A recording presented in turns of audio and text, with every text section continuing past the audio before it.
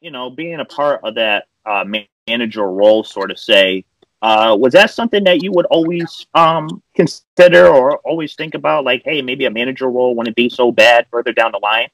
Well, yeah, because I'm 36 now and I'm getting older, and for me, I'm 5'8", 170 pounds, like, and I can wrestle. So if you put me in that managerial role, and then every now and then when the heat gets built up, I have to wrestle.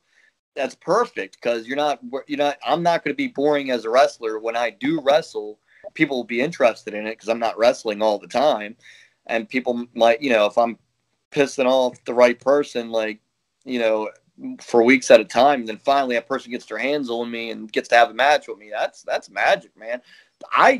My next goal in wrestling is to be the next Bobby the Brain Heenan or Jim Cornette or Jimmy Hart, or like that's my next goal. Honestly, yeah, I could definitely see myself doing that.